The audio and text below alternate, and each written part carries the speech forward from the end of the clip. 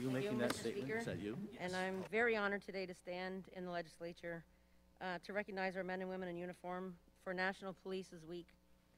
Our officers across the province and across the world in the last year have gone through more than normal with the face of the pandemic, and literally went from frontline heroes to being shamed for what they do in, just for the sake of a small few.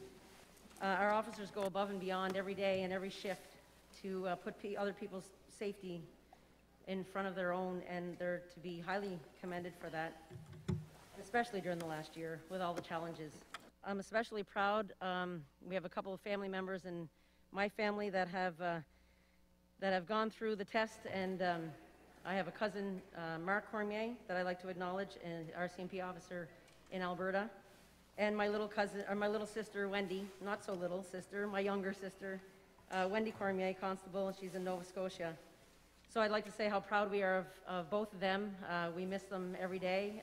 My little sister hasn't been home since this pandemic started, so miss her terribly, and so very proud of her, and we were worried about her every shift. So thank you to all for the service. Thank you to all the police officers, and we wish them a very happy National Police Week. Thank you, Mr. Speaker.